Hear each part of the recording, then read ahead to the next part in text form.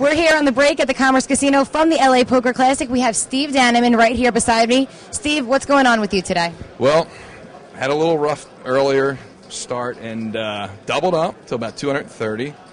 Then I threw a bunch of chips away on one hand. How'd you do that? Well, I don't really want to talk about them. I'm actually a little embarrassed, but down to about 80, back up to about 100 now, so we'll see.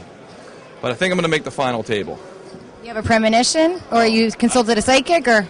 I can feel it. I can just feel me walking away with the 2.4 million, and I think I might quit my day job then.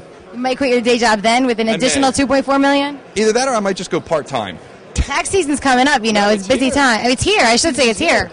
I'm not even supposed to be here. Don't tell any of my clients.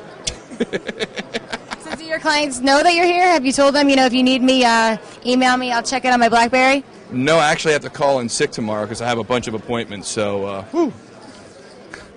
don't let this go on the air. Do you think your clients will get mad?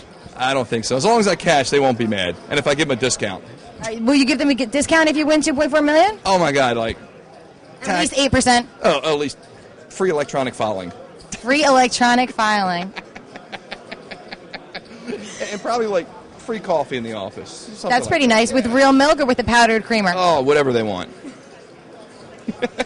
So what did you think about playing till 3:30 in the morning yesterday? Was that a little trying for you? Did you get tired, or it was fine? Nah, that was just a typical tax season day. I mean, 14, 16 hours, so that was okay. I was ready to go like 18 hours, so, you know, wear the competition down.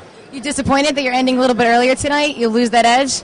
Yeah, a little bit. I mean, I really think these poker tournaments should be like, just play down to one person's left, all the way through. 3 straight days, yeah, you know, and if they don't like it, hey, only the strong survives. 791 down to 1 straight through? Just down to 1, yeah. Make a deal at 3 and let it go at that.